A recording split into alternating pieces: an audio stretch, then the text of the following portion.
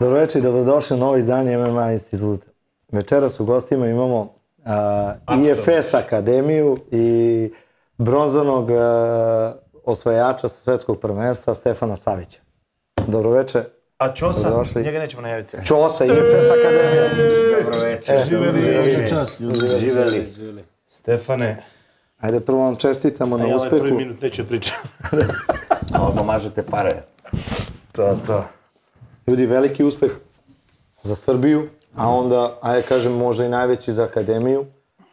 Jer Stefan je da kažemo, prvi čovek koji je na toj nekoj svetskoj sceni doneo tu medalju za vašu akademiju. Tako je, tako. Pa u stvari nije za našu akademiju. Rekao sam za Srbiju prvo. Ja sam im večeras rekao, ovako okupio i rekao, mislim, Stefan je napravio veliki uspeh za sebe, za nas kao klub, ali za Srbiju je uradio sve. On je u dresu Srbije to radio. Da.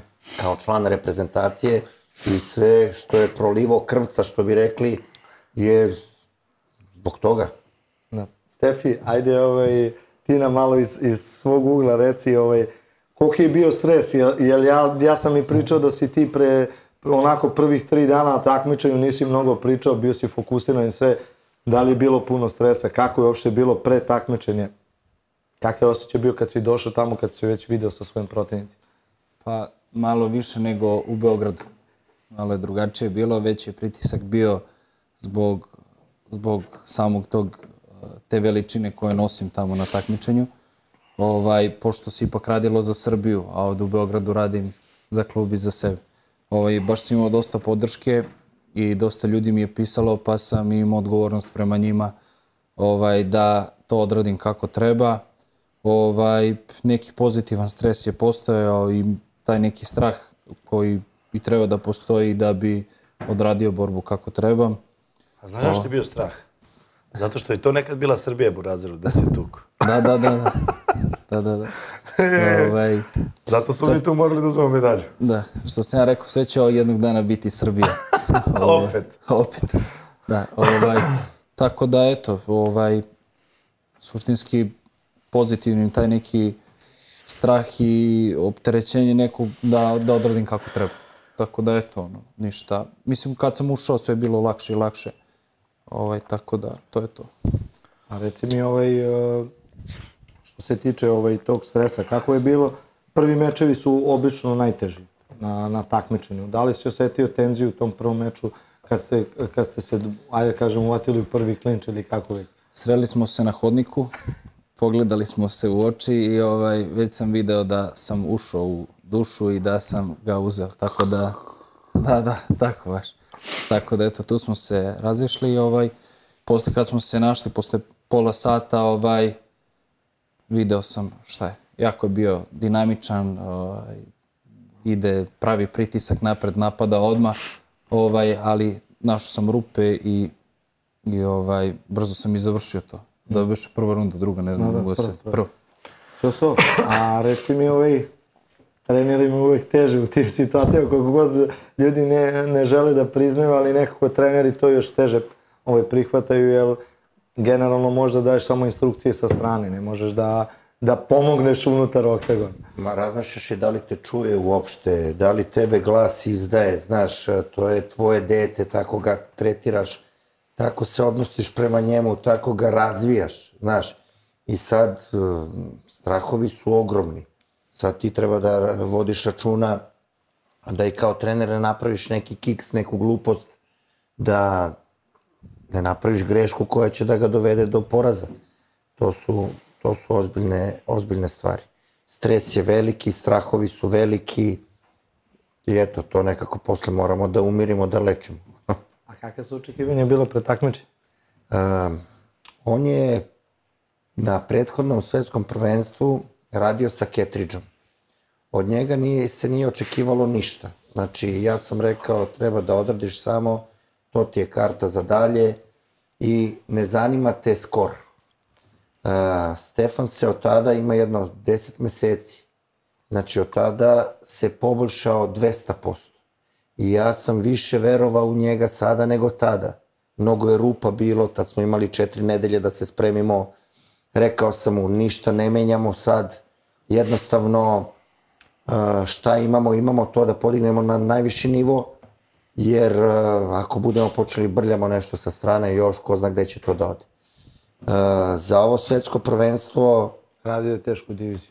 Da, radio je tešku diviziju, da. Sad je vodio računa u vezi sa kilažom. Moram da naglasim da već neko vreme radi u bokserskom kickboks klubu u Sinđelić kod Pavkovića, da radi sa ozbiljnim bokserima i kickbokserima i da je tu njegov skok bio ozbiljan. Sa Pavkovićem sam pričao, kaže, tehniku ne radi ovo, ne, kažem, Johnny, on ima sve, samo treba to da izvuče iz sebe, a vi ste ti koji treba da ga motivišete da on proradi. I to se i desilo, Da,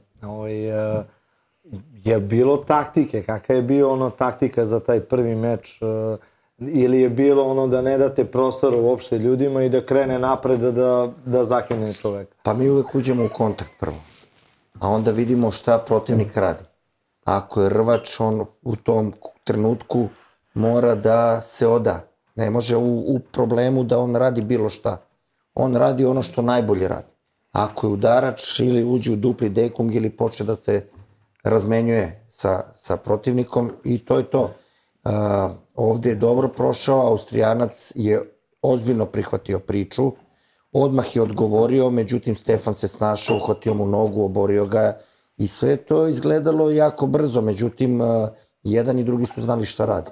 Ali opet u svakoj borbi, vi znate, borci ste, aspekt sreća je tu na nekom mestu koji je bitan. Ti, Stefi, kad je počela borba? Pa nisam ga osetio nešto energetski da mi sad, da imam previše neku opasnost isto to. Znaš, mislim, tamo su odabrani ljudi, svakako ne dolaze neznalice sad da ne znaju da se biju i to. Izvim što prekidam, ali znaš ko dolazi? Oni što izbjegavaju da se biju, već oni što idu na siguricu. I zato mi se to svidalo kod tebe, brate, ti si došao tamo da se biješ. I neće niko da prihvati da se bije s tobom. Zato se mi se i svidao u Beogradu, kad sam došao čovjek, samo što u Beogradu nisi bio spreman. Oni još si kao kafani, sad ću da vam jebe mater, dođite vam. Ali to je sad isto izbjegavaju, neće niko da se nabada.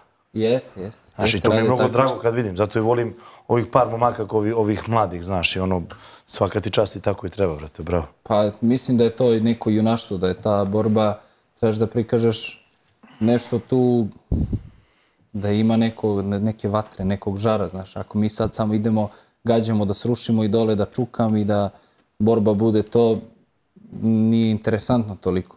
Ipak muškarci smo, znaš. Ali ovaj sport više nisu svi muškarci. Pa da, jeste, to je u sportu za tvari priču, znaš. Veruj mi. A imaš i ženske kategorije. Ne kažem ja, razumeli smo se ja i... Znam, naravno. Ako pomenem ove... Znaš šta mene interesuje? Jebeš se šta? Da, sem toga, kako se zove... Ti si od početka priča u sportu, i poslije si postio, što bi rekao, nisi bio tu jedno vreme, sad se opet vratio na scenu.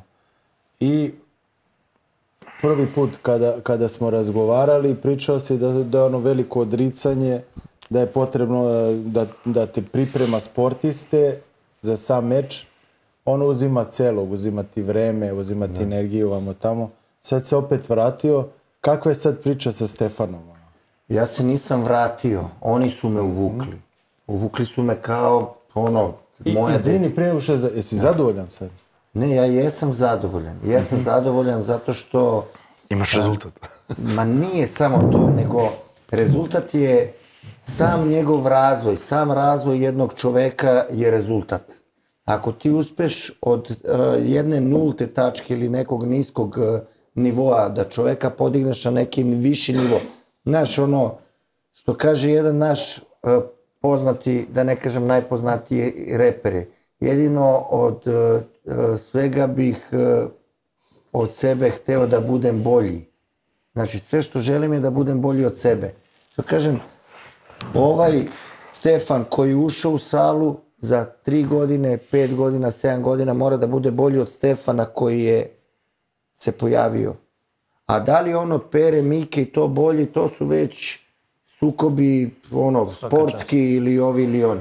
Znači, treba da se napravi jedan čovek koji će sutra kao remorker, kao tegljač da vuče svoju porodicu, svoju ženu, svoju decu, da se bori za egzistenciju i sve ostalo. Znači, to je suština priče. Da nauči da gleda svojim očima i da razmišlja svojom glavom. Da za što kraće vreme donese što ispravniju odluku. A nema boljeg načina od tuče. Jer kad si u tuči, tebi se ona tunel vizija stvori, ne čuješ ništa, ne vidiš ništa, jedna tačka, tu donesi pravu odluku.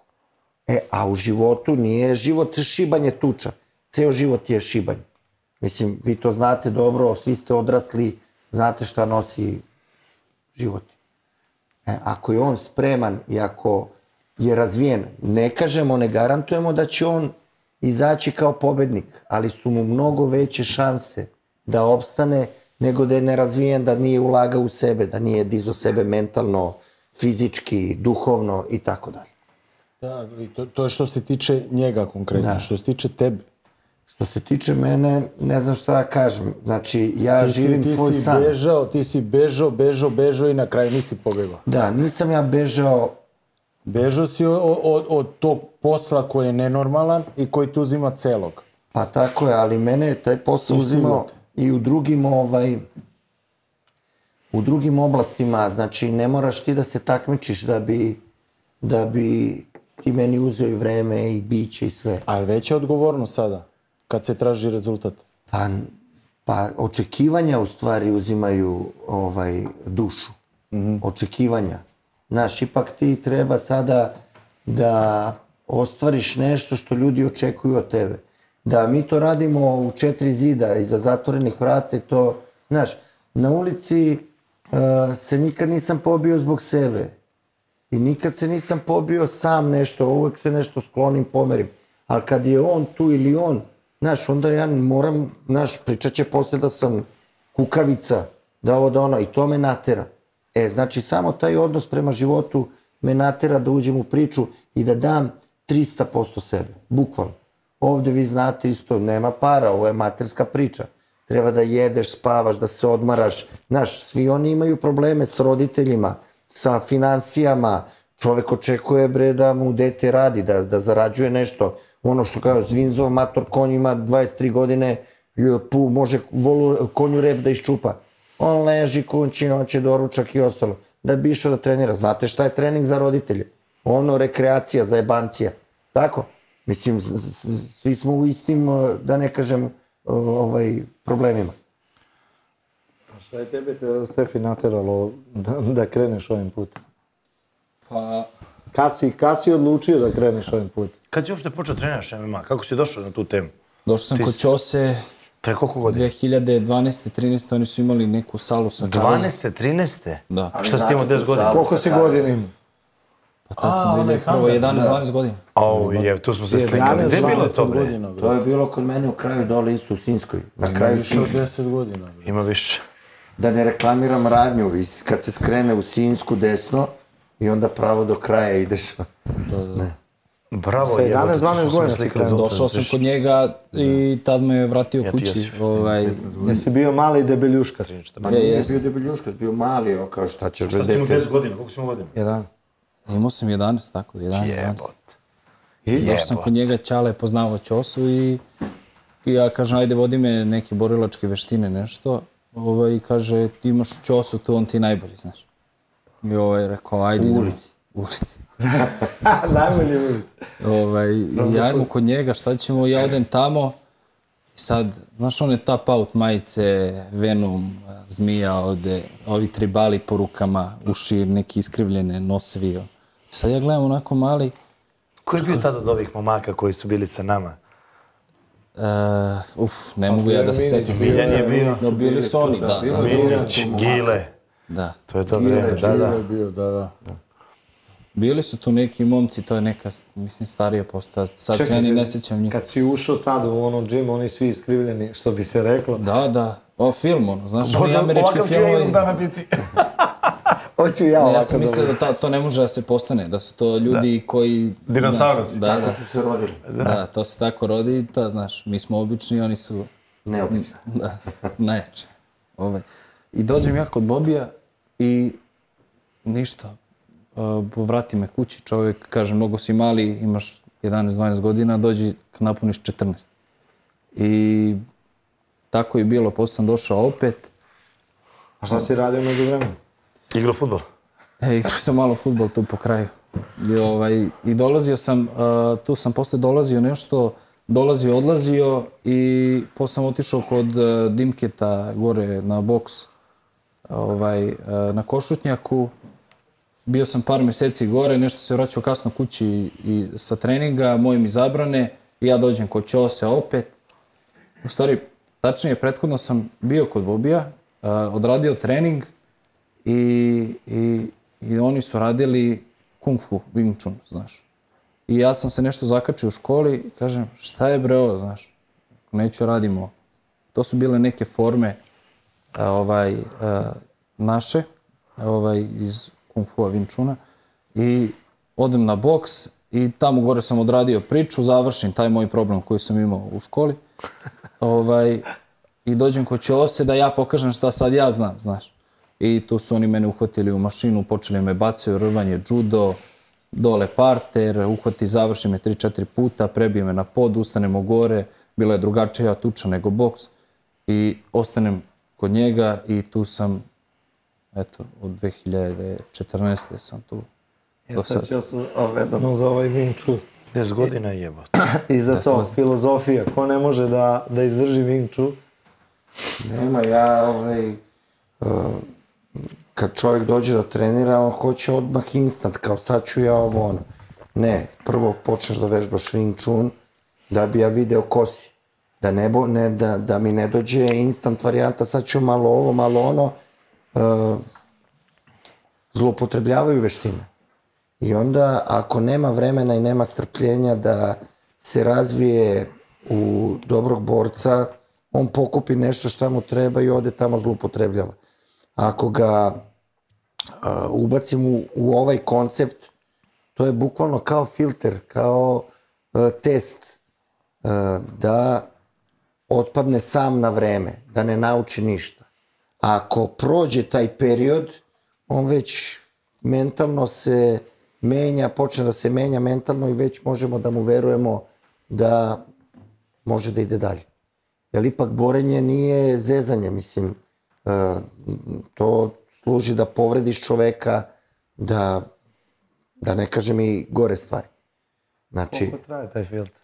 Pa 1-2 godine. 2 godine mora da izdrže filter Wing Chuna i to. I ko će da izdrži to? Retki. Ludak. Retki. To.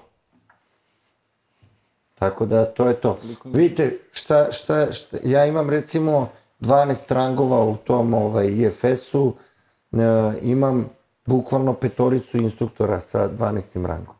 Za 25 godina, znači nama je 16. novembra ove godine bilo 25 godina postojanja. Znači imam 5, da. A sekutor je znači drugi, znači sekutor uopšte nije prvi, ja sam mislio da je sekutor prvi. Pa 98. 16. novembra smo započeli priču. Koliko si imao godina tada, a da nisi se rodio? To ih ja pitam, ja često danas kažem. Koliko si imao tada? Tako da, to je suština priče. Ako izdrži, izdržava, onda idemo dalje, ako ne izdrži, ode. Jer mi se dešava da se posvetim čoveku, zavolim čoveka, on se samo okrne, mislim, vi svi imate ista iskustva, 100%. Znači, okrne se i ode i ti ga gledaš ovako, uložio si svašta u njega, te samo se razbolim. Ja se razbolim kad se posvađaju međusobno u klubu.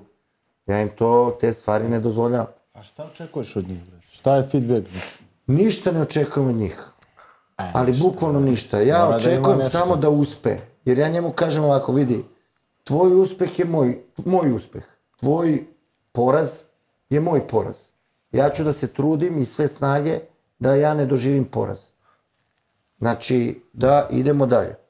Sad, ako ti ne možeš, ako bilo je svega i svačega, imao si ozbiljne talente, ozbiljne borce, ozbiljne ljude u glavi, ono sve, Međutim, ne može da završi priču, nema snage, nema.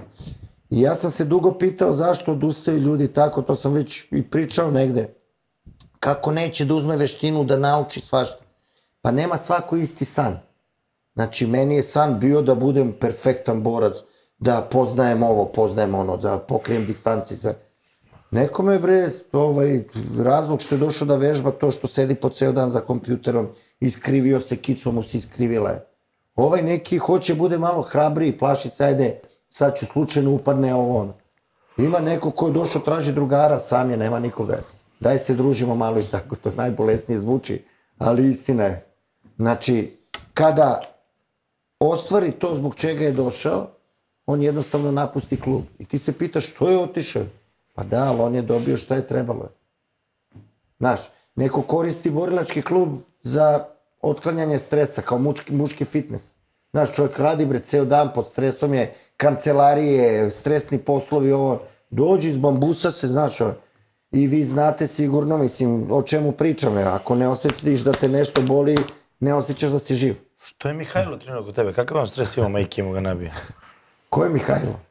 Makron. Jesi znao Mihajla, jesi ti mogao da prebiješ Mihajla?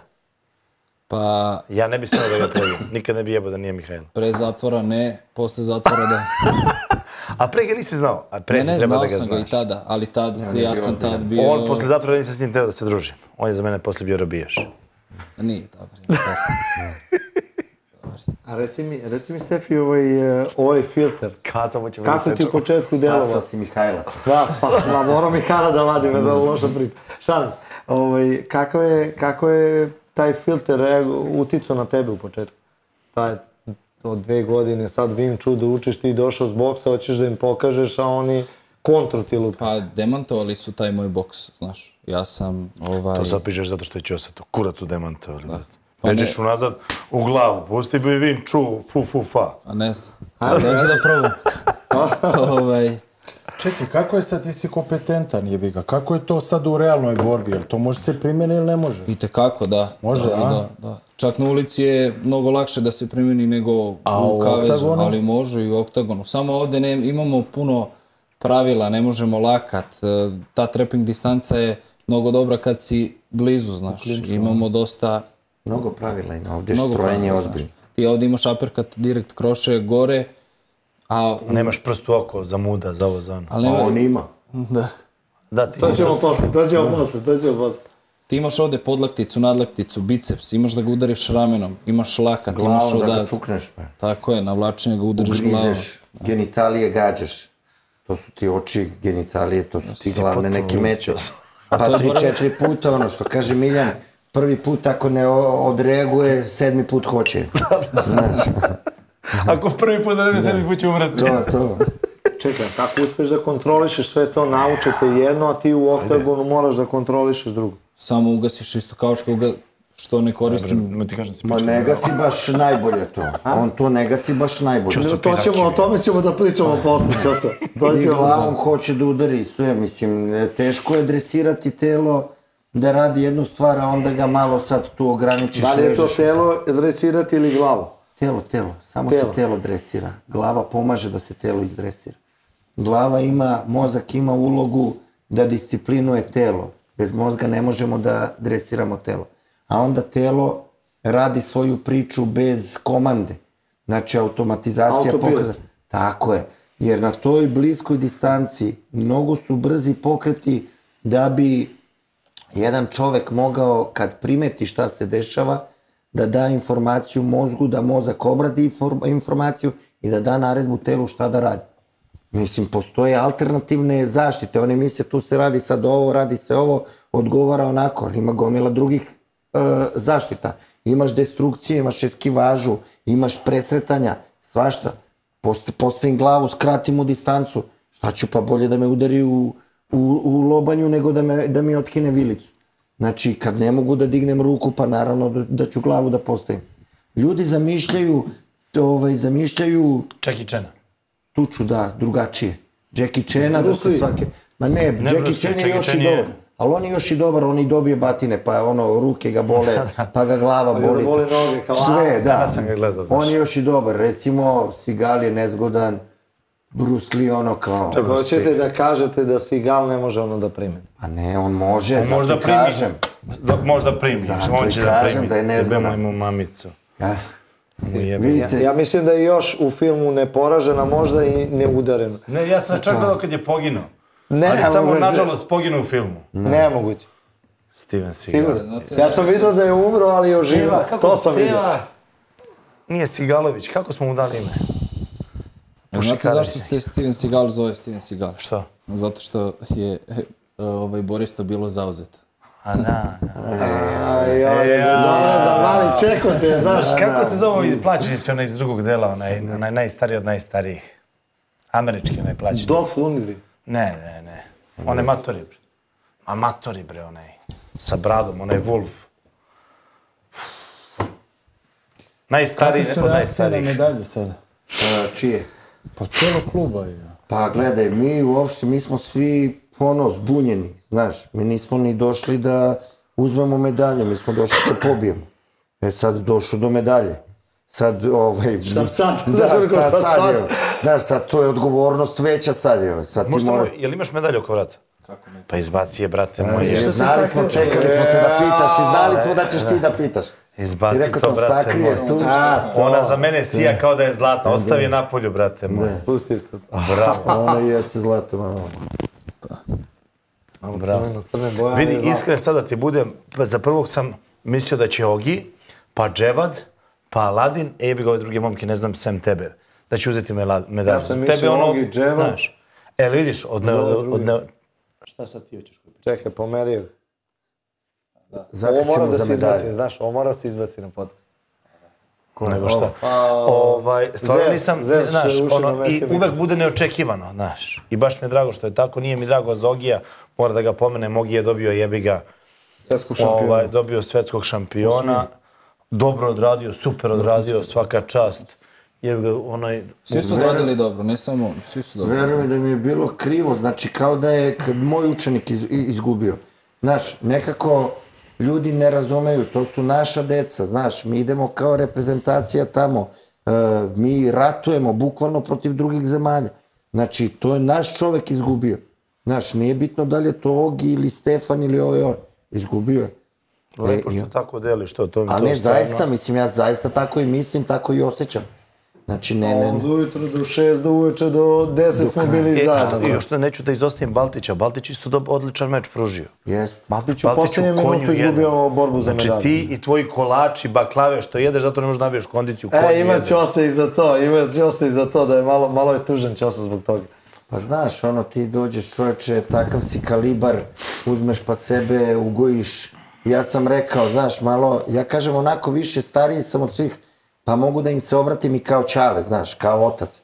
A malo mi je glupo da se mešam sad njegovom učeniku, kao, brate, što si se ugojio, ali ne mogu da ti ne kažem, ba onako ne zlonamerno. Znaš, brate, malo da disciplinuješ sebe, da malo obratiš pažnju na kilažu. On, recimo, ja nisam za to, sad se diže kilaža. Oni skidaju kilažu celu noć, izmere se u 6:30 ujutru, onda idu na doručak, do 5 sati podignu 5 kila. Razumeš, za dan, ja to ne mogu, nisam za to.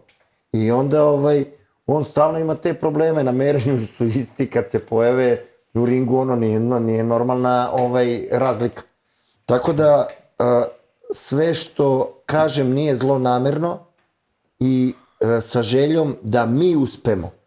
Znaš, to je naš uspeh, to je uspeh svih nas, nije moj lični uspeh. Tako da, to je to. A nisam gledao Olimpe Aladina, kako on odradio?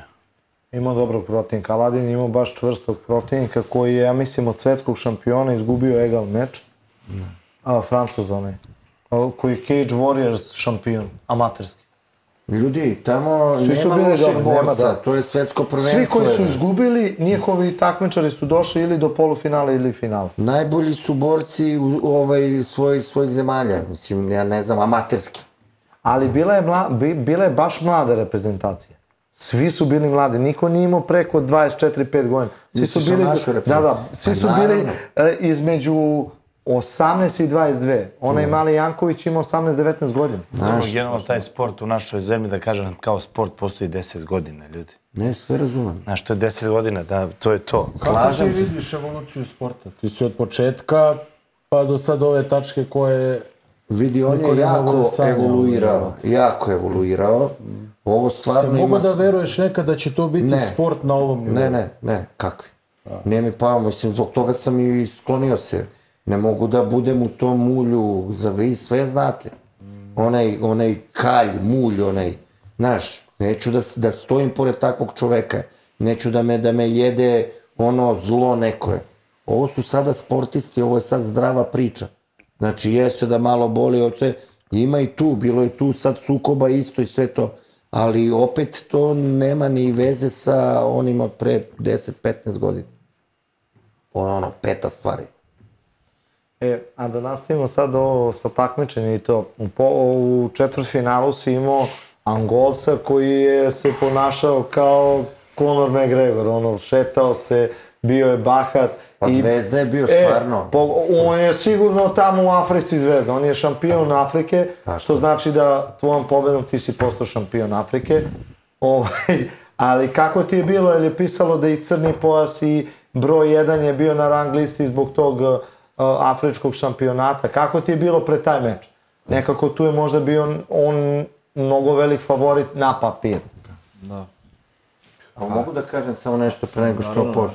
A njegov deda je kralj afričkog plemena. Ali stvarni, ovo je istina. I možete da nađete Nigerije. Ne znam koliko ima miliona stanovnika. 15 miliona stanovnika ima pleme. I on je bio kralj tog plemena. Jesu oni goli? Da idemo kod njih, brate, nek nas ugoste. I ću ja tvoj kao trener, neće Ćosić to da ali radim. zaista, to je to i baš se to tako nekako namestilo da sad nije normalno da bude belac kralj plemena, ali on je nešto finansijski pomogao plemenu, to možete nađete u ovim na internetu. Čekaj, molim te, reci, ljudi ti neće verovati, a ja sam video sam da piše.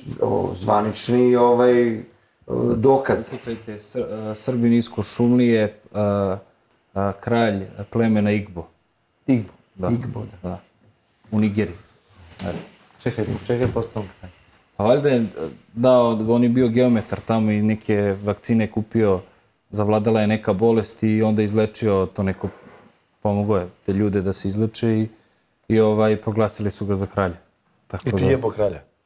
Bože me se. Čekaj, koliko dugo? Deda jedan deo, ja ovaj drugi. Koliko dugo ti deda bio kralj plemena? Nisam skapirao. Dok nisu probali 2 puta da ga ubiju. Znači, deda je jebo jedan deo, ti si jebo drugi deo. Pa jadni je golci. Čekaj, kako, zašto su probali ubiju dedu? Javra Golan i moj deda. Pa tamo ti se puca sa kalašima, tamo ti je rat, tamo ti, ja mislim, život ne vredi ništa, znaš. Platiti ubistvo $60, znaš. To ti je, tamo ne vrediš kao čovjek, znaš. Za dvojicu. Ajde da se vratimo na Angolca. Da držim sam podcast. Kako je bilo šta si očekivao u meču? Bio mi je veći teret. Tu se lomimo, uzimamo medalju ili idemo kući bez medalje. To je bilo to i osjetio sam pritisak malo, ali rekao sam se, nisi ti, ideš unutra, ti si Srbin, neće tebe jedan crnac da bije, imaš da uđeš unutra. Nije rasista, samo ovako priču. Plastično, malo plastično. Da, imaš da uđeš unutra, da pokažeš šta znaš, ovo radiš za sve, za zemlju, za majku, znaš, za drugare, za familiju, nema šta. I ostaviš unutra srce, pokažeš... Ćosu jedinog nisi spomenuo čovjek. Za klub. Za klub. Za sve, pa za sve ljude koji su radili na tome da budemo bolji, znaš. Čekaj, i prva runda je bila zajebana, on je došao u Mount, bukvalno bila je onako... Kakva je bila prva razmena, ispogađao si ga prvo gore? Jeste, on nijedan udarac nije bacio kad smo bili na nogama, ali sve nešto u žicu, ja sam imao strah od toga da ima ruke dosta duže od mene i rekao, pogodit će me neki kroš, ima da izvuče kroš ili aperkat neki sa distance i to se nije desilo, znaš. I ja sam sve razmišljao, dobro radi boks. I kako sam prilazio, imao sam taj neki fokus samo da prođem kroz njega, sudarali smo se stalno. I okretao moje kažici, vršio kontrolu, bacio me par puta dole. Završio ti u mountu? Da, u mountu i bacio me 2-3 puta, zašao mi iza leđa, bacio nema šta. I zadao mi neke udarce, ali ništa strašno. A u drugoj rundi, kad se sve to završilo... Čekaj, u prvoj rundi se desilo nešto najbitnije što je možda vaš klub i obeležio to svetsko, a to je boks sa leđa. Jeste, da. Što u stvari ti si njega iz tih situacija okrenuo i došao na njega. Jeste. To je ispriča. I to nije prvi put. Često dolazi, zato on slabo i radi grappling, zato što može da boksuje dosta. Sad to ljudi neće razumeti, zato moramo da objasnimo. Evo, neko objasni ono. Čovjek ti je bio u mountu i sad generalno svi gledaju da beže. Nije čovjek, zver. Zver, afrički kralj. Kralj Afrike. Kralj koga smo ja i deda jebali. Kralj Afrike. Može dalje. Čekaj, popeo se u mount i... Popeo se u mount. Ti krećeš da radiš od ozda. Jeste. Mi učimo, Ćosa nas uči. Nemoj da odeš. A već ste odali, već je prikazano. Nemoj pokazuješ kako. Nemoj pokazuješ kako, ali ispričaj. Gledaj u mene, aj malo sam. Da radimo sa leđa, nema veze što je on gore ili ja sam dole. Isto radiš, biješ kao da si samo različita po... Kao da kad stojiš, kad ležiš, kad on leži. Da, biješ, udaraš, znate koja je najgora poza za seks? Ne postoji. Ne, znaš stvarno. Ne postoji, Ćoso. Kad ti ležiš dole na leđima, a gore nema nikog. Da, bravo. Kad ležiš dole, a gore nikog. Onda imaš pornić da gledaš. Onda, ali nemamo. Ajde, jebi, onda je baš problem. I čekaj, popeo se u mount, počinješ... Pa ništa, popeo se on, udaram i ja, prolaze mi neki udarci, I on je pokušao ti izoluje ruke, nije mu se svidjelo. Jest, da. To je u stvari i prelomilo to, da ja nisam udarao, da sam se čuvao dole, on bi počeo da udara, verovatno ne bi se ni izvukao, izgubio bi snagu i to bi ostao. I eto, izvuklo me to, udario sam ga par puta, stavio je... Preko leve ruke. Preko leve ili leve ruke, prešao je kolenom, da izoluje ruku i da nastavi da udara. I tu sam ga samo, kako se kaže ono, kako i u MMA kaže. Prevrnuo, da. I to je to, ništa. Onda smo se tu nešto, ne znam, i ja ne mogu setiti sad šta je tačno bilo. Pa vjerojatno ti nešto rekao za dedo, ti si rekao, nećeš ti za mog džeda. Nećeš za džeda, da. I druga runda? Druga runda, isto ulazimo gore, pogađam ga, ide opet u rvanje, iskoristio sam samo prostor kad se nešto zaletao na mene da me gura da ga bacim na judo bacanje, bacio sam ga, pali dole. Na koši gurumu ga je bacio. Da, pali dole. Rođe sve kad čuje. Rođe je trenirao judo. Pa da. Pa 20. godina, nije puno. Eto, radi judo. I ništa, jebe judo radio mount s leđa. A rakija, ali radi rakija. A rakija je slaba, brate, falš. Sipajte malo. Izvini, brate, prostigao sam ja kriv. Da radi i mene. Vidim što ti upitilio, sam mi glupo. Stefano, ćeš ti. Čekaj, oba meča, nekako Ćosa voli da ti radiš gore stand-up, ali oba meča si završio na ground and pound prekidom dole, tako? Jeste. Ja se bežim od tog grapplinga, nikako da pobegnem. Kad si došao na njih, svaki put si išao da udaraš, nije bilo tu grapplinga, nego si tuko. Jeste što kaže meni Savo, kaže Lazić, kaže, brate, udaraš, tapaciraš svaki put. Tako sam i pogodio Angolca, baš sam posle analizirao meč. Pogodio sam ga 2-3 puta opasno, posle on nije, ja mislim da nije ni hteo da radi više, predao se. A on se pokrio i čekao sudiju. Pokrio se, čekao da prekine i to je to. Čekaj, moment, pobjeda, ali čekaj, vi niste znali da imate sigurnu medalju? Ne. Kad ste ušli u polufinalu? Ja sam mislio da ima još barem 3 meča. Znaš, treba da se oporavimo, da se sredimo, da se saberemo. Je li isto ono bio jedan dan, jedan meč? Da. To i ne znam se da li je bolje od gore, majku mu. Da. Čekaj, ceo dan mi pričamo o medalji, a Ćosa sutradan kad treba se bori u polufinalu pita, čekaj, ja vas ne razumijem, zašto pričate konstantno o medalji? A on je ulaskom u polufinale već osigurao bronzu. Da imaju 2/3 mjesta, tako? Da, imaju 2/3. Htjeli da odemo kućni da se ne bivamo. Da. Gotovo. I sad, jedna stvar koja je obeležila sigurno iz ugla tvoje, znači tvoja informacija ka njemu doiga. Pa dobro, radili smo... Non stop si pričao doiga, ajde sad. I kod Tešića smo radili grappling u Kuli, pa je Andrija, jedan momak što je trenirao kod nas, bio sudija tamo. I kad sam ja onako najnormalnije pričamo to kao dobar dan, ja mu dajem informaciju doiga. Šta to znači doiga? Pa za nekoga se čovjek. Pa da ga nadoji. I Molim te, za publiku koja nije edukovana, moraš da pokažeš šta znači dojenje. Ali nemoj na meni, molim. Nema, dojenje je kada se uđe ovde ovako i sad kad se legne sa strane, uhvati se ovde i onda mu navlačiš lice tu na dojku, kao majka dete kad stavlja da sisa.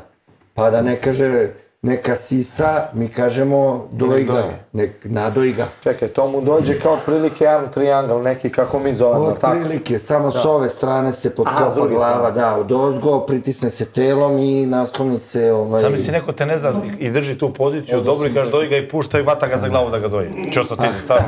Pa kako... Kako god hoće, samo ga nadoji. Lepota je u oku posmatrača. Tako je, zato je meni sve lepo. I onda ja vičem doiga, sad ko ne razume to, ne imamo nekako plemenski jezik, da, plemenski jezik ipak. To je jezik razvijen zbog domaćeg terena, zbog domaćeg tržišta. Promenio si skroz. Jer tako je, zato što svi znaju sve. I onda kad ti pričaš njemu, čujem ja kao njegov protivnik i ja se zaštitim od toga i to se dešavalo 100 puta. A ovako kad promenimo jezik, ti znaš... Ne znam kako se branimo dojenje. Tako, ne znaš šta je dojenje, braniš druge stvari. Ne daj Bože. Ja pričam srpski, ali mene niko ništa ne razume. Pa dobro, to je onda u njima problem. Pa ja to vidim, ja nešto hvala ti. Sutra krećem kod tebe u klub. Može. A čekaj, da li si izmenio naziv svim tehnikama ili... Pa većini, kimura je kimura, džudžigateme, da. To je standardno, ali ove hvatačke su već od dojenja pa na gore. Da, tako je. Ja sam iskoristio par puta. Od dojenja pa do ljubljenja. Pa do ljubljenja. A šta je ljubljenje? 69-ka, trljaj, tako je. Evo... To još nije pokazano, stavi nešto iza sledeće takmičenje. Da, to može. Stavi nešto iza sledeće takmičenje. Sad Imaš li ti šta, Stefan? Reci mi, kakve su dole ribe, jesi vidio šta dobro? Kako? Kakve si, jeste malo prošetali kroz Tiranu? Ja sam oženjen. Jesi li prošetao, druž, možda šetaš, ja sam oženjen? Ja sam oženjen. Da. Čekaj, Ćoso, si oženjen, ti si razveden, a drugi put se nisi ženio. Da. Pa nemoj da lažeš. Stari si čovjek da lažeš, ipak mi te pošteno. Ne, ja ne lažem. Koliko ste platili? Dobro, ajde, neću. Stefane, ti imaš 22 godine. To nemaš vezu, ti si još uvijek šetaš, jel' tako? Pa imam devojku, da. Pa dobro, imaš devojku, ali to... Čekaj, šta si radio s ovom devojkom u Albaniji, da li? A to je bilo za pare, upane. A, jebem ti. To je platio Ćosa. To je ona njemu plaćala. Da, jebi ga, šampion. Morali da zaradi nešto. A šta piše? Šta piše tu na medalji? World champion. Da. World champion. Pa burazeru. I ja da sam riba dao biti. Šip. World champion. Nemoj, postideće se kako je Postidio se već, viš kako gledamo i dalje, nego šta je sa devojkom, kako će ona da odreaguje na ove. Ništa, devojka se super, ona veruje meni, tako da nemam... Nismo uspeli ti napravimo sad problem. Nisam ja pravio nikad greške i neke probleme. Naravno, pa nećeš ti sa medaljom da ideš u grad. Tako da sam ja dečko na mesto, znaš. Brate, prvi put kad ideš u grad, ponesi medalje. Da, pošetam i svaki dan. Neka i treba. Pošta, prodavnica. Po sobi. Šta kažu roditelji? Čale je bio? Čale je bio sve vreme dole. Čale je bio, zadovoljan je. Čale je potpuno lud, kolima išao dole skroz, 1000 kilometara. Potpuno lud. Čekaj, da li si znao da ti... A vi ste zajedno išli? Zajedno. Ja sam mislio da si ti leteo s njima. Ma de, ja sam Zimio, ja sam zimio. Da li si znao da ti Ćale sprema ili za ovo takmičenje? Šta to znači? Ili. Pa Ćale čekao ovo takmičenje da vidi da li će da ga usmeri da ide ovamo ili će da nastavi da se bori. Da li će kod Dževo da vozi kamion?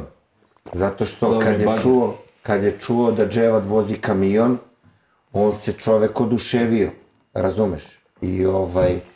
Jer on sve vreme traži od Stefana, otac mu se bavi, da, ima kamione, ima špediciju i tako dalje, i traži od Stefana da se bavi poslom, da sedi i da vozi kamion. Nemoj slučaj. Ovog to ne zanima i to je to. Kad je video Dževada i kad je saznao da vozi kamion, odmah je zvao ženu da kaže da ima nade za ovoga. Oduševio se Dževadom, Dževad mu je idol. Da, kada čuje za bager, vozi bager, Dževad. Kopa, sve. Legenda. Čekaj, se znao da Ćale, ako ne prođeš ovde, da je teo da te spremi i da te uposli, što bi se rekao. Da, pa... Jeste pričali pre toga ili nisi znao? Da, znam. Mi smo i napravili neke dogovore između nas. I svi su pali u vodu. Pa naravno, zato je i radio tako... Agresivno, borio se sa svojeg egzistencijom. Ćale, nastavi da mu pretiš, Ćale, sledeće evropsko prvenstvo, tako ima. Evropsko je sledeće. Ovako, da, najverovatno. Dobro, nema veze, mora bude opet i evropsko i svetsko. Evropsko će biti i svetsko sigurno, samo gde? Kroz godinu dana nešto će biti. Ovo kroz 6 meseci, 5-6 meseci. Znači, treba Ćale da ti zapreti dobro, pa da se opet dokitimo. Čekaj, kakva je Ćaletova reakcija bila posle svetskog?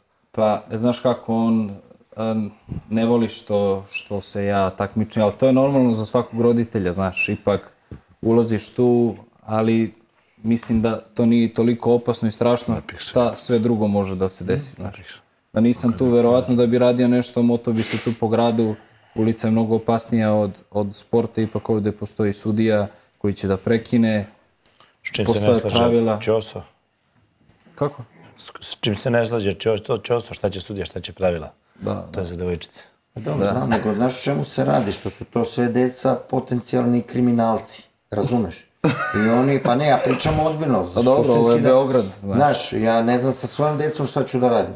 Znaš, je popio nokaut na državnom prvenstvu, baš me brigaju. Pa znači, bolje da popije nokaut tu gde imaš i lekara i ovo i ono, nego da ga iscepaju na ulici kao mastan džak. Nego da se gleda Crna hronika posle 12. Tako je, znaš, mislim, to je muška igra, muški je sport, nemam zaista ništa protiv toga, neka radi, neka koka. Znaš, bolje je tako nego da bude sutra nezadovoljan u životu, da se svađa sa ženom, da bude neostvaren, da se nervira ga ovaj, malo nađeš načine kako ćeš sebe da umiriš, da isprazniš i to je to.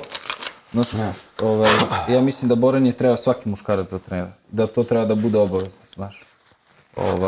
Sad ćete bojkotovati ovi za kompjuterima što sede. A ne bojkotuju. Oni najviše se bore, samo preko kompjutera. Ne, dolazi ovi za svoja prava. Dolazi. Ma, rekreativno, ne mora on da bude u MMA. Slažem se, ja sam potpuno s tobom već. Znaš, nekako pronađeš sebe, vidiš gde si, šta si, shvatiš da tebi život, ti sad postojiš, za 5 minuta te nema zato što si doneo neke pogrešne odluke ili si rekao nešto pogrešno. Imaš takve ljude koji će da ti zamere za neku ružnu reč ili loše ponašanje sad.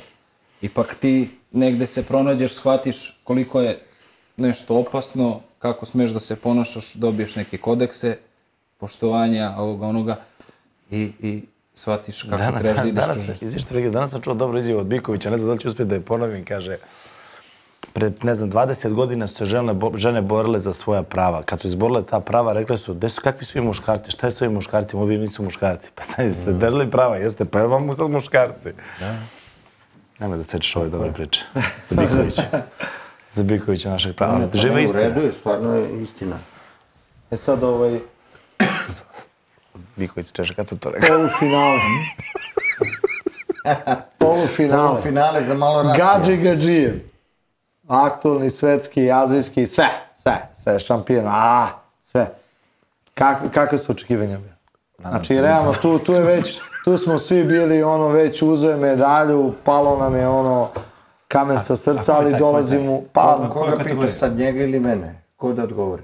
Pa i jednog i drugog. Aj, prvo ti. Kakva su očekivanja bila kad si saznao da je polufinale aktualni svetski šampion, azijski šampion, znači čovjek koji je ubedivo favorit na celom turniru? Pa nisam ni podcenjivao ni sebe. A jesi gledao mečeve pre toga njegove? Jesam, pogledao sam par mečeva. I kako ti se činio ovako sa strane? Pa nisam znao dok nisam ušao u kontakt, znaš. Stvarno dobro radi to rvanje, znaš.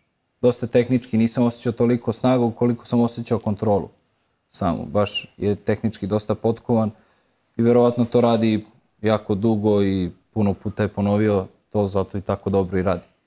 Tako da, ništa. Imali smo tu neki obračun, bacio on mene dole, rušio me par puta.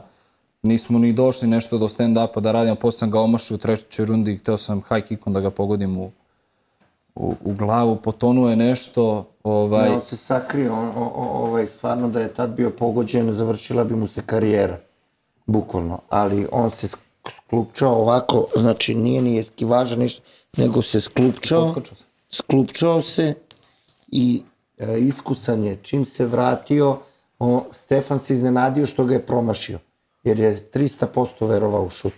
To je to što je iskustvo ga prevarilo. Znači, on kad ga je promašio, on je stao da vidi kako ga je promašio. Međutim, ovaj već u nozi bio, iskoristio je mnogo brže to i tu se vidi odnos iskustva njihovog. To je to. Samo apropo ovoga da kažem nešto. On je došao nijotkuda. Odradio je pre 10 meseci sa Ketridžom. Smo očekivali bilo šta? Ništa, bre. Nije ni normalno da očekujemo i ne bi bilo ni normalno da je Ketridž izgubio, to bi njemu bila medveđa usluga. To ga je nateralo da ide dalje. Zamislite, 22 godine ima, momak bude prvak sveta. Odakle? Iz Marinkove bare. Nije Marinkova bara, to ja se zezam. Majdan. Majdan se zove mesto. Kraj, da. Nemoj po onom seljaku da zovemo, molim. Po kom seljaku? Po onom što je Majdan drži, majheti. A ne, on je nazvao hotel po tome. On je hotel po kraju nazvao. Majdan se po kraju zove. Majdan je nalazište... Profiboraca. Ne profiboraca. Ono je bilo nalazište žutog peska i taj pesak se koristio u ono komunističko vreme za gradnju zgrada. A posle je iz peska otešlo u žuto. Pa da. Da. Samo to. I zato se zove kraj Majdan, zbog toga se hotel zove Majdan, zbog kraja. Vidiš, to nisam znao. Da. Gde smo stali, ne znam. Pa za Gađijeva ili... Pa ne, to da je pobedio Ketridža, šta bi se dešavalo. I sad zamisli, znaš, on sad dođe kao šampion, pa sve bi bilo nešto bez veze. Majke mi moje, niko to ne bi osjećao ništa. Realno bi bilo još jednom da odem i da uzmem to. Tako, realno bi bilo barem 2 puta još da. To je bilo idealno ako možeš da izdržiš. Tako. Što ne bi? Ako je izdržao ovaj Wing Chun, izdržat ćeš 2 puta. Naćemo načina. Znaš, imamo ciljeve, mi imamo ciljeve, postavljamo ciljeve. I znaš, i glupo je čoveka staviti negde gde ne pripada. A šta su sad ciljevi? Ciljevi su sledeći, da imamo jedan kratak razgovor uskoro sa jednim našim zajedničkim drugarom, koji radi sada projekat šta je država uradila za borilačke veštine. Priča se o špadjeru. O špadjeru se priča. I mi sutra idemo da razgovaramo o tome. I ja sam tu jedan od svedoka koji zna od početka šta se dešavalo i koliko je država zaista uradila za borilačke veštine, a uradila je ozbiljno. Onda on ima neke predloge i ja, pošto njega gledam kao prijatelja i kao neku vrstu mentora za te neke stvari, probat ću da ga saslušam i da ga poslušam. Znaš, on kaže možda ni ne treba da se prelazi u profesionalizam. Možda ovo ima ozbiljnu perspektivu kao amaterski borac. Znaš, ja amaterskog borca uopšte ne gledam kao lošijeg borca od profesionalca. Vidite, sad je bilo svetsko prvenstvo, vidite na državnom prvenstvu po 3 meča može da ima u toku dana. Znaš, profesionalac se spremi na 4-5 meseci, iscepa meč, ode kući i suštinski zna protivnika i ovdje uvek možda mu dođe neki... Amaterizam je 3 puta gori od profesionalizma. Tako je. Ovo ima i drugu, kažu, verziju, nije, brate, runda manje traje, zaštićen, ništa ovdje nije zaštićen. Znači Igor ima neki predlog, jel? Odlično. Da. Igor ima neki predlog, a to ćemo da vidimo kad budem popričao s njim, niti mogu da kažem u kom pravcu, ni ništa. Jer ako on bude prošao bolje u... Ovo što je on uradio sada, što je uzeo bronzu za državu, to je veći uspeh nego da je pobedio na profesionalnom nivou nekog tamo borca, ne znam gde, ne znam kako. Jer ovde... Pa mislim... Osim da nije u UFC-u. Pa dobro, znam, ali gledaj, i u UFC-u da pobediš. Znaš, ti si ovo za državu, bre, radiš. To si uradio za sebe i to je to. Razumeš? Znaš, nekako je to druga težina. Znaš, sada, koji su odnosi, relacije, šta ljudi vole, na šta se ljudi pale, koji su im ciljevi, to je već druga stvar, u to ja ne mogu da ulazim. Ćoso, hoćeš da menjaš sad nešto, jebi ga, sad si postigao rezultat najozbiljniji do sada, hoćeš nešto da menjaš i nastavljaš sve isto. Pa ja nastavljam suštinski sve isto. Znaš da je tebi samo moje mišljenje, tebi treba da ubaciš neko rvanje. Mnogo lako se ruše borci.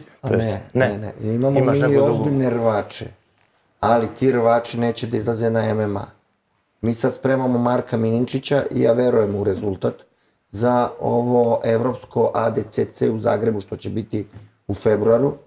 I Stefan će biti sad tu jedan, naravno, od momaka koji će biti u timu za pripremanje Marka, koji je vrhunski grepler, ali nije hteo da se takmiči. Znači, on je i kod Marcela Garcije bio i dvostrukog svetskog prvaka Marcelovog je 2 puta ubio. Ali to nisu zvanične stvari, razumete? Čekaj, njemu se već pričao prošli put, ali ima problematiku mentalne pripreme. Ne zanima ga to uopšte, hoće da se zezabre. I kako si sad ti rešio to da se više ne zezabre? Evo ovako, rešio sam... Ne, nije batinama. Njemu je u amanet ostavila njegova pokojna majka da bude ozbiljan. A pošto je ona bila naš kućni prijatelj, onda sam ja sad uzeo stvari u svoje ruke, zasukao rukave, malo popričao s njim i malo sam ga istresao. I rekao sam mu, sad ako ne... U kom smislu istresao ili? Pa, mislim, skoro, još u gorem smislu. I tražio sam od njega odgovornost, faktički tražio sam, bre, da stane iza nas. Kada nekada može da zvuči kao usluga i kao moranje. I mislim, nemam pojma više kako da definišem to što sam zahtevao. Znaš, Rođo, kad si ti za nešto napravljen, a sve ono te boli uvo, sve tamo, vamo, samo klubovi, devojke, zajebavanje, pa daj bre čoveče. Koliko ima godina on? Pa ima 35. Ali on je u formi, on je super, samo što, eto, neće, on se plaši da ne obruka sebe, nas i tako dalje. Više je to problem. Sad mora. Jer ta njegova priprema će Stefana podići opet za stepenik gore. Sigurno. Opet će ga podići gore, opet radi za našu decu. Eto, to je suština, odnosno motiv zašto on odlazi tamo. Ti daješ baš dosta i prošli put kad smo pričali, daješ dosta akcenta na tu mentalnu pripremu. U smislu da ih, eto, motivišeš koji ovaj konkretan primjer. Da. I pričaš on stop o tim strahovima, da je normalno ono da se ukinjaš pred borbu, vamo tamo. Daj nam sad neki savjet svima koji slušaju, znaš, na koji način da priđeš borcu, kako da ga motivišeš, jer ima neki model, je to pojedinačno, daj nešto nam. Evo, samo jedan mali uvod pre toga, ako budem slučajno malo opširniji, ti ćeš me vratiti tamo gde treba. Mare, koliko imamo minuta još? Nije dovoljno. Da. Vidi ovako, imam učenike koji vežbaju za sebe i sad on eksplodira, bude jako dobar. I Stefan je baš bio svedok jedne te priče. i počeo da radi ovo, ono, i onda mu se pojavio momak koji suštinski ne zna ništa. Znaš ono, hrabar, rođen za to, siru, onako bambusa udara, kad udari bez oklevanja. I uhvati to naše dete dobro iz bambusa, razumeš? I vidim ja 2-3 treninga posle toga, kad se spajaju parovi, on sve nešto eskivira, beži od njega. I jednom prilikom su bili zajedno u sali Stefan i taj Mare, i ja im ispričam ovako. Prvo napravim uvod, a tek za 7 dana ću mu objasniti zašto, jer ide na ekskurziju. Znači, neću ni da mu ubacim to u glavu, da mu ekskurzija pukne. Nek nađe neku devojku, nek se zezane, da se opterećuje. I kažem, vidi ovako, ja kad sam bio mlad, znači, bio sam pun strahova. I sve ovo što postoji sada, sistem, ljudi, nivo borilački, sve sam to napravio da bih se ohrabrio, da bih bio neustrašiv. Sve sam napravio. Strahovi ostali isti. Ma nisu mrdnuli. Isti strahovi. Oni su mi pomogli da se razvijem kao biće. Mentalno, duhovno, fizički. I naučio sam da se suočavam sa tim strahovima, sa tim problemima, i naučio sam da ga koristim kao pokretač za bilo šta što mi treba. Jer kad je moj učitelj meni pričao, nama pričao, da čovek bez straha nije čovek, jednostavno mašina je, on nije ni dovoljno efikasan ni za borbu. Jer neko ko je bez emocija, bez straha, on nije kao šta znači? Strah je pokretač koji nam daje tu, kako se kaže, efikasnost. Kad treba da preživi, da opstane, da ovo, da ono. Bravo. To je suština priče. Ja kažem, sve sam napravio, strahovi su isti, samo što ih sad poznajem skroz i ne sprečava me da se suočim sa bilo kojim od tih problema. Postoje realni i racionalni i iracionalni strahovi. Kako si se ti borio? Koji je tvoj mehanizam bio borbe protiv strahova? Pa dobro, ti si bio sad, bili smo zajedno u Albaniji. Ti si mene video kako prokomentarišem i šta sam, ja odmah ulazim u sukob. Znači, odmah bi uradio šta treba. Ali u tom koračanju do toga, ja stavim na vagu da ako se napadne Dagestanac, da smo zajebali Luku, Savez, Stefana, celu ekipu, budućnost takmičarsku, a ja ko imam 50 godina, bih bio prava kretenčina pred javnosti. Ono, matora budala koja napravi problem. Jel me razumeš? Ali sam u stanju da kažem svašta i da uradim svašta. A kad si došao na taj nivo da na taj način razmišljaš? Pa, skoro. U Albaniji. U Albaniji. Pa rođe pomogu, nisam to radio sa 4-6 godina. Ne, prepoznavao sam ja te stvari ranije, znaš, pa mi otac kaže, šta radiš to, kaže, hoćeš da zaglavim u zatvor, kaže, onoj deci prodaješ maglu, ta magla me je bila isekla malo po nogama kad mi je to rekao, i onda sam se ja zamislio i rekao, stvarno je, morate ovako, ne smete ovo, ne smete ono, nemojte ovako, ne, a ja odem pa napravim, sukob bez veze. Ništa ne bude od toga, ili bude, i nije ni važno, ali tad me on prvi put, iscimo, što je rekao, prodaješ deci maglu. Ceo život se borim da ne budem prevarant, a sad odjednom prodavac magle. Znači, prevarant ja. Je Ćale živ? Jeste. Ćale, pogledaš, prodavac magle, šta napravi? Pogrešio. Ili te aktivirao dobro? Pa, sve. Sve. Ajde, pošto si dotakao sad ovo da prebijemo Dagestanca. Ne, Dagestanca da prebijemo. Gadžijev, sve 3 runde te ubaro. Taktika koja je bila? Tako isto, da cepa od ozdo. U prvoj rundi ga je iskidao već i iznervirao. Gadžijev je već odlepio, u prvoj rundi počeo da divlja. Ali ne samo zbog toga. Zbog čega još, Stefan? Kakva je bila ta borba, da kažemo, iz podređene pozicije? Smorio me dosta što me obara stalno dole, kako se završi runda, razmenim udarac 2, obori me dole. I onda sam mu rekao da izvređao sam ga dole, rekao sam mu na uvo svašta. Pa ne misliš da ti razume? Jeste, pričali smo na engleskom. Rekao sam mu da ustane gore, da udara kao... Muškarac. Da, ustani gore. I tako, svašta sam mu rekao i... Sigurno te poslušao. I vidim da je bio jako ljut tu, mada ništa nisam osjećao nikakvu opasnost od njega, baš ništa, kao da... Guramo prste u usta, izvukom u lice, obraz. Ja kako sam krenuo da ga guram, kako sam stavio šaku da mu odgurnam glavu, da okrenem na stranu da bi mogao da se izvučem, tako je zapalo tu da on je vraćao nazad, tačno mi je palac, čak mi je ujeo ovde. Pa ne bi te ujeo da nije završio palac u ustima, čoveče. Ja kažem, ako ti si trebao da ugrizeš sebe, da mu gurneš uste, kažeš ugrizo me. Da se raskrvariš lepo, da ga disfalifikuješ. Pa šta čujem? Pa i on je kvaran, mislim ne on, nego Gadžijev je. I onda je tu ispala frka, hoćeš ti da pričaš? Ajde, pričaj Stefan, pričaj kako iz svog ugla. Nema šta, tu sam, gurnuo sam u palac, počeo sam da mu mrvim zube, znaš, jer ne mogu ništa da uradim, znaš, stalno me drži dole, ne čuka malo, uzima bodove, ne da mi prostora da radim, a neće da ustane gore. Pička. Nema junaka nigde.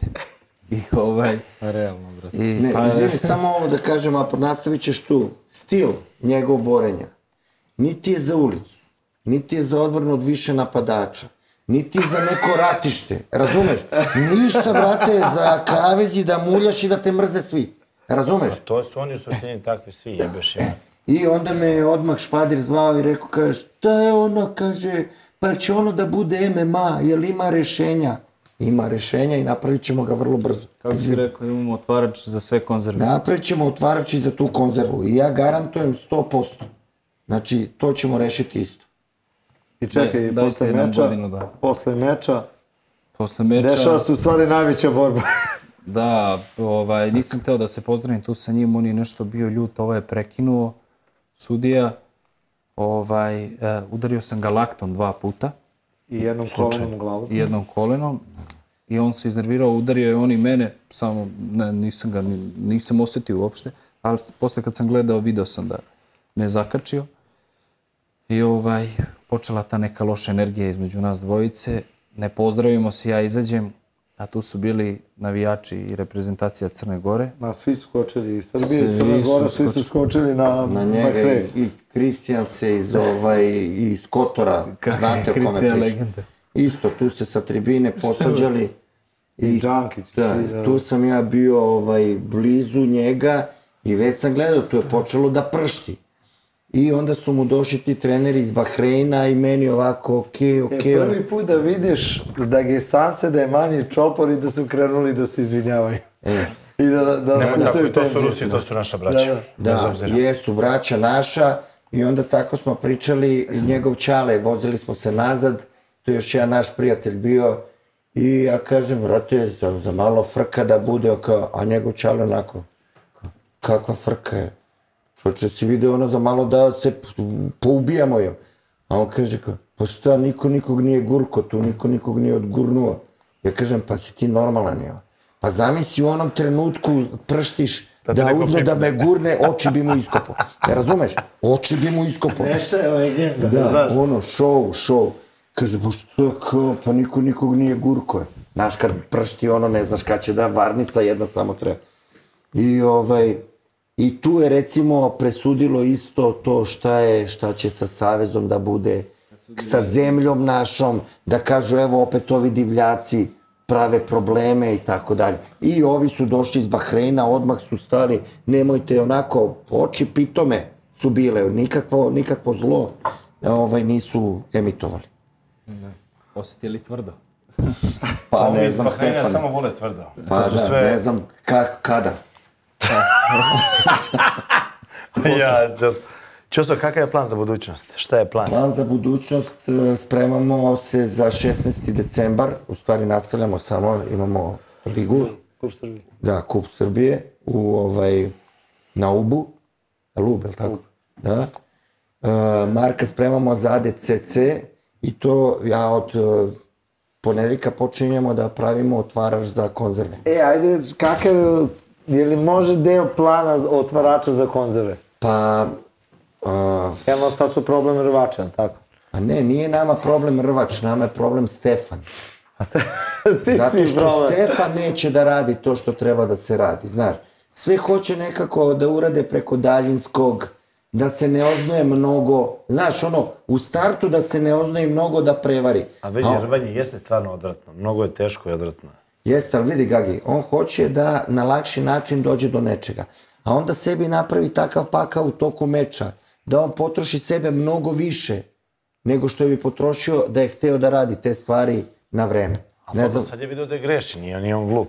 Jeste, nismo se sustirali sa ovolikim. Pa pazi, s ovakvim se verovatno nećeš mnogo puta u karijeri se susreti. Još bolje. A Ćosu, recimo, će ti ići negde po drugim klubovima gde ima teškaša, ima sad teškaša u... Vidi, mi imamo naše sparing partnere, drugare koji su bili profesionalni bokseri, kickbokseri, koji rade... A nije to isto MMA? Ne, ja se... Mora bude komplet sve.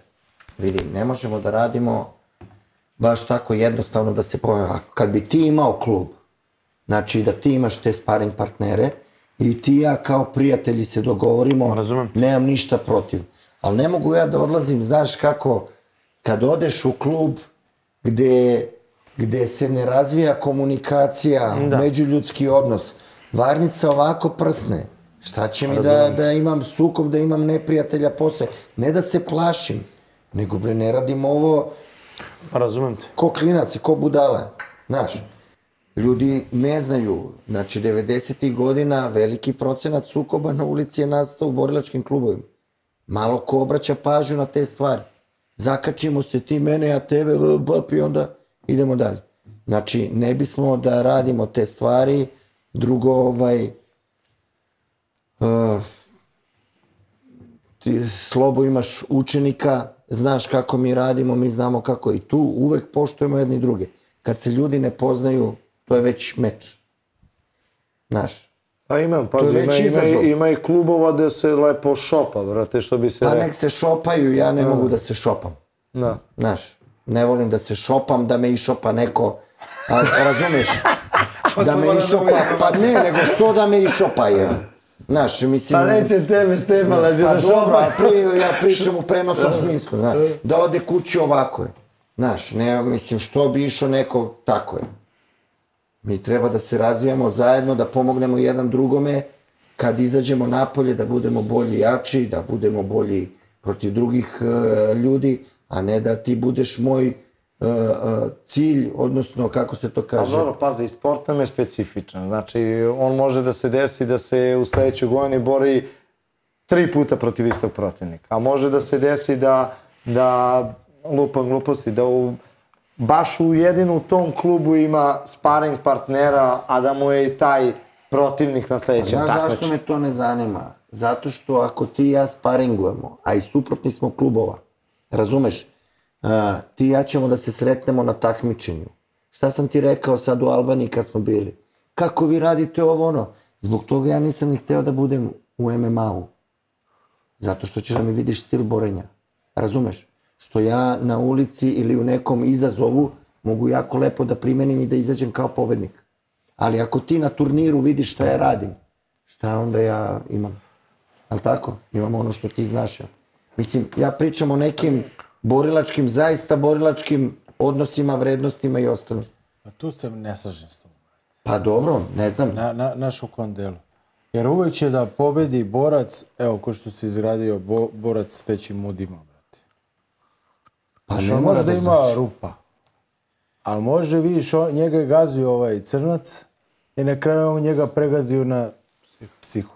Joj, Rođo, kad bi ti znao kako Stefan razmišlja, koliko je on svojeglav, kad bi znao koliko stvari bi mogao on još da uradi, a za to mu treba vreme i iskustvo.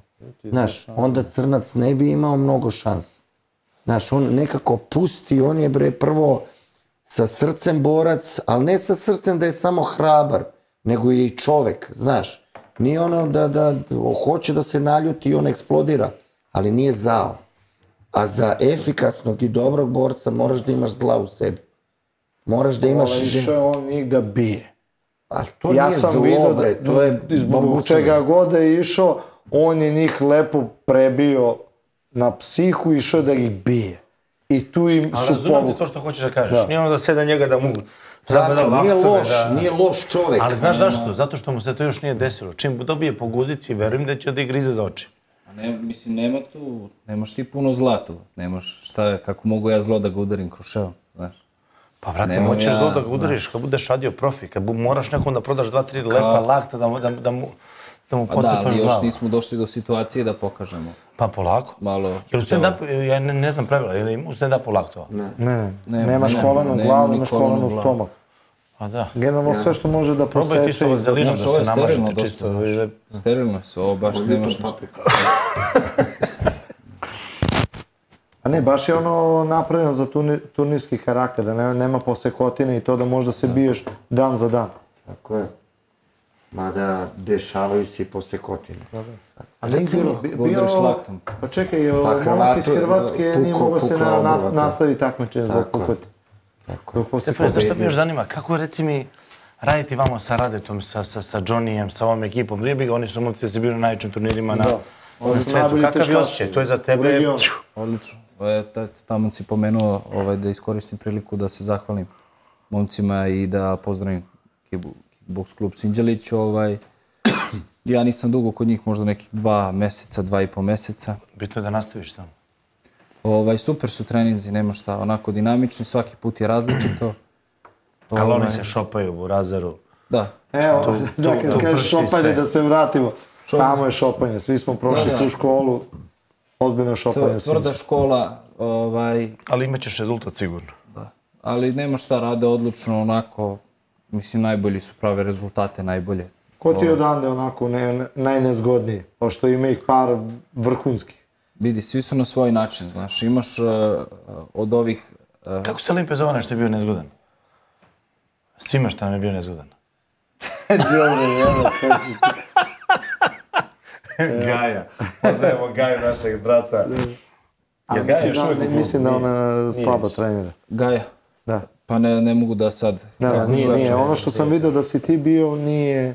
Bili su ovi drugi, nije bio. Ima dobrih momaka, onako brzi, dinamični, imaju finte, imaju dosta tih, kako se zovu, kombinacija. Dobri su tehnički, da. Fizički su. Dobri tehnički, izdrživi, tempo imaju. Radiš ne znam koliko runda, 2-3 minuta, radiš 10-12 rundi po 3 minuta. Ti se biješ 30, pola sata se biješ i svaki sa kojim radiš, radi pun gas i tu se razmeni dosta... Od početka do kraja. Ja uhvatim uzmem ključ od auta i idem nizbrdo i stiskam dugme gde sam parkirao. Posle povratim, posle sati. A to je zato što kasni na trening pa ga parkira i otrči, ne zna ni gde je parkirao. Znači imaš i to. Moraš tu disciplinu, moraš malo da primeniš. Sad si ipak jebik, sad imaš ozbiljan ranac na leđima. Znaš što mi kaže, nemoj da si kasnio više na treninge, ako ne kasniš kod Pavkovića, nećeš ni kod mene, znaš. Ja rekao, I rekao, kaže, šta ako uzme medalju na svetskom? Ja se okrenuo ovako pogledam, gledaj, ako uzmeš medalju, sve ti je oprošteno. Sve što si kasnio, sve, evo te i ono, eto viš kako me čekaj, Stefi. Pa nisam. Ali mi je bilo drago, znaš, to je jedan emotivni moment. To se desilo, znaš, i sada gomila tu nekih čestitki kroz porukice, lajkove, jel tako se kaže? I to ostalo, znaš, i sad... Kako se pravi lud, da dobio neke ponude, znaš. Mogu bi mene trener da treniraš malo. Ali na njegov broj. Da. Najlukavija stvar. I ja sad, znaš, pustim ga, on ode u sobu tamo i ja posle sat vremena se vratim. On leži na krevetu, onako, čačka onaj telefon, ja ulazim, kažem... 2 dana se nije skinuo s telefona. I noći. 2 dana i 2 noći.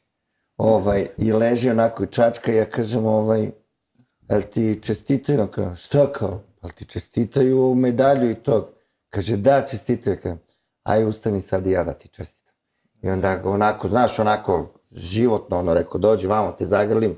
Stvarno je, kaže, emotivno, da, kaže, kaže, ja tebi čestitam učitelju, razumeš, i baš mi je bilo drago, jer nisam pred svima tamo, kao ti si moj, nego stvarno, bre, razumeš, onako ljudski, međuljudski, ono, odnos. Eto, to mi je, recimo, bilo drago i to pamtim kao što bi poneo iz Albanije.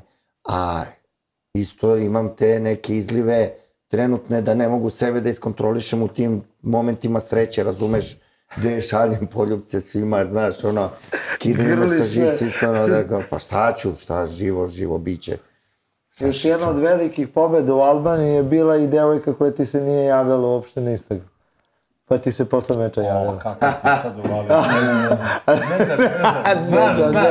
Ona što je došla Ona što je se javila tek prvi put kada si osvojio medalju. Samo čačka i slobo.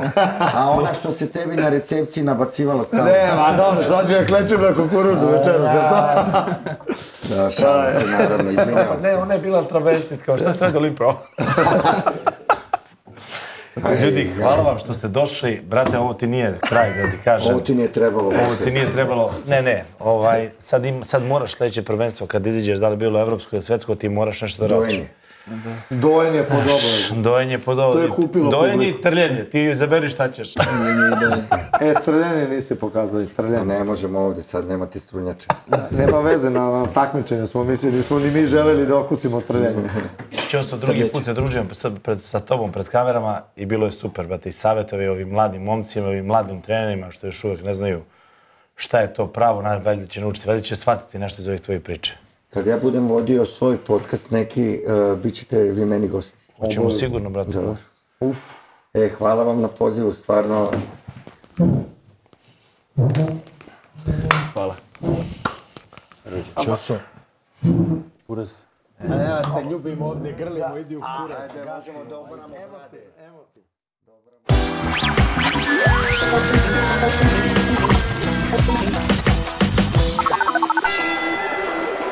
Jesmo počeli?